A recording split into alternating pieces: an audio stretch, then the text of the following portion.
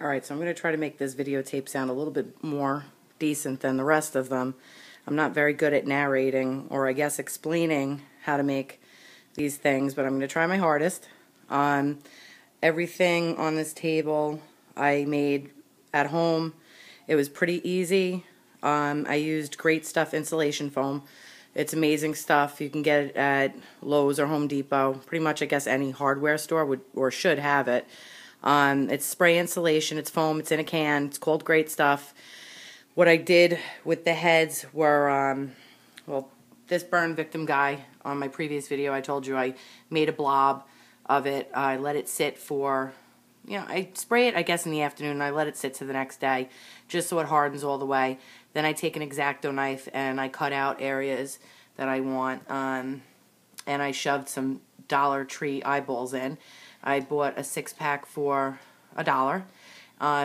On this guy's teeth, I actually took wood glue and blobbed it onto a piece of computer paper, just regular printer paper.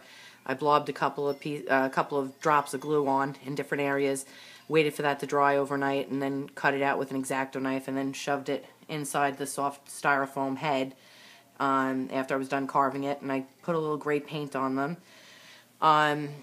I used old hair extensions I had. You could probably also get like fake hair from the dollar store and just cut little pieces of it and shove it in with like a little pin, a needle, or a butter knife would even work. Even a flathead screwdriver. This guy here, what I did, I used one eyeball and I formed the shape of his face in this kind of a mask from the dollar store, which I ended up filling with the Great Foam on a couple of the heads, and then when I take the mask off, it gives me somewhat of a guideline where to carve out. This guy didn't make it too good, so I ended up keeping half the mask on, which it still worked out, and I gave him half of his head hollowed out. This one was formed in a mask. I took it out, I carved the whole thing out, and I added paper towel to give it more of an older look. This one I used skewers, just some wood skewers for its teeth, and I cut them. You can use toothpicks too, I can imagine. The skewers are a little bit thicker, and you just shoved them up. We just shoved them up into the head, and added some cheesecloth and easy, like that black and gray cloth from the dollar store that they sell. This guy is the burn victim.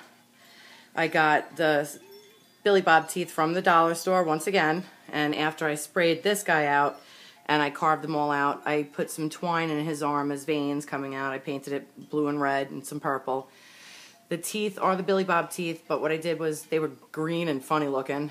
So I just painted the gum line black, and I painted the teeth gray, and painted one of the eyeballs completely red, and shoved it in so it kind of has that, I don't know, melted or about to burst look. I painted with a spray paint brown.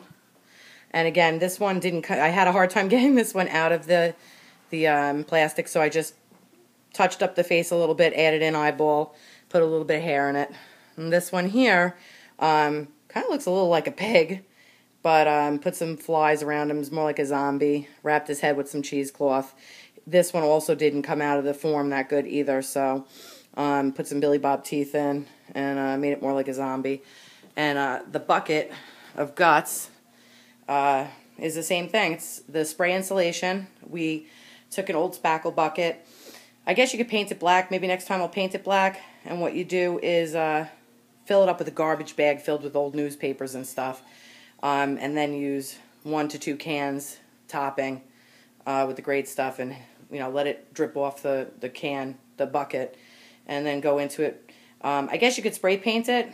I hand painted it with red paint, 2 different kinds of red paint. I added a little black into it to give it depth, and then I drew, which I don't think you could see, but I drew some vein work into it as well. So it's the bucket of guts.